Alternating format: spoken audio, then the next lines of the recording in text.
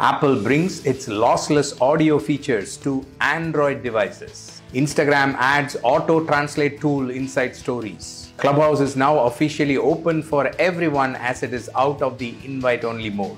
All this and much more coming up in this week's edition of the Connected Church News. Welcome, I am Nachi Lazarus and this is the show that brings you the top 5 digital and social media news each week in just 5 minutes. Let's get started. Our first big news of this week is from WhatsApp. Last week, WhatsApp announced the release of a new feature called joinable calls inside WhatsApp groups. So now if you get a WhatsApp group call, which is a video call with a closed small group of people on WhatsApp, till now you had to pick up that call when it was initiated. If you did not pick up, for some reason you're busy, you're not able to join the call, then you got dropped off and you didn't even know that there was a call going on like that. You only see a missed call and then there was no way for you to join it. But now you can. You can join an ongoing call anytime.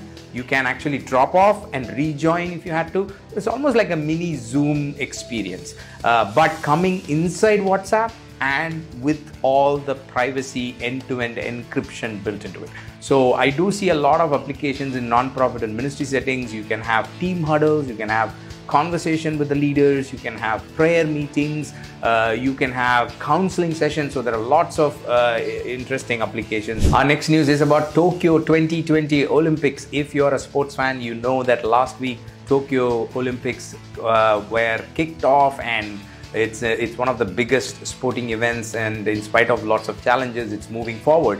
Now, social media networks are taking full advantage of this big sports event, and all of them want the share of their audience and the traffic and the viewership and attention that comes with this event. So Facebook, Instagram, YouTube, Twitter, all of them have come up with their own features for helping Olympic fans either find content like search or watch highlights. YouTube is giving you highlights. WhatsApp is giving you chatbot to get information. Instagram is giving you augmented reality features and so on. So lots of interesting features. I have a collection of all of them. I will give it in the show notes. I will link to each of these features. Our next news is about Clubhouse. After almost 12 months, Clubhouse has officially announced the end of closed beta, which means the invite-only message that you would have found on Clubhouse will be gone as of last week. You can now join,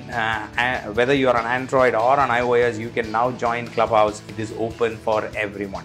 Clubhouse has definitely revolutionized the social media audio space, and even though they are facing tough competition from Facebook and Twitter, and almost everybody wants to get into this audio space now, now that they've seen what Clubhouse has been able to accomplish. Such big momentum, and it will be very interesting to see how they evolve in the days to come, in the months to come. But it is definitely a space that you and me, as word-based non-profits and churches and ministries, we need to definitely watch out for the space and see how it evolves, because it could be a very important channel for us to reach our audience. Our next news is about Instagram. Last week, Instagram announced that they are adding an auto-translate tool inside Instagram stories. If one of your audiences are watching a story and you have a caption or a text with another language in it that they don't understand, what they can do is they will see a C translation icon or a button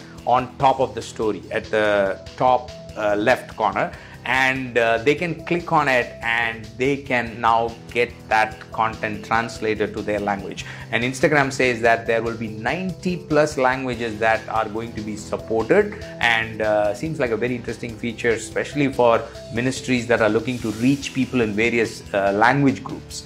Because I know non-profits, many of you listening to me are working with different language groups. Our final news of this week is a big one from Apple. Apple has announced that Apple Music's high-quality, lossless audio features like spatial audio, Dolby Atmos, and all of that is coming to Android devices.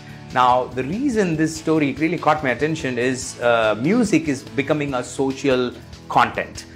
with group listening on Spotify and so on. Amazon Music has been heavily investing. YouTube Music, Google has had completely focused on YouTube Music. So this music space is becoming very important for us to think about influencing people, because music is part of most of our churches, ministries. Music is a big part of what we do. So it's important for us to pay attention. And the interesting thing about this news is how Apple has decided to bring these features to Android, which we don't see much happen between Apple and Google. But seems like even that barrier is being crossed just to help audiences access music. That's all I have for you this week. Do you have any questions or thoughts or comments about any of the stories we talked about? If so, do leave them in the comment section. Wherever you're listening to me, you will also find the description section where you will find all the source links of the stories that I talked to you about. You can also find the source links in our news page, nachilazarus.com/news. And please have a look at the source links, dig deeper, learn more about the stories, because these are important stories that have happened in the last couple of weeks. Thanks so much. I'll see you next week with another set of news items. Until then, you stay connected and stay blessed. God bless you. Bye-bye.